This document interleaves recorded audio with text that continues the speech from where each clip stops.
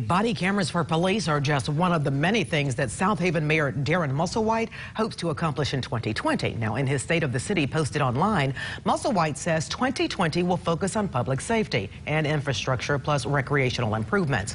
And that's to make the city more economically attractive. And some of those revitalization projects includes the West End Business District project, renovating City Hall, resurfacing State Line Road, as well as multiple pedestrian projects, I should say, around Southaven.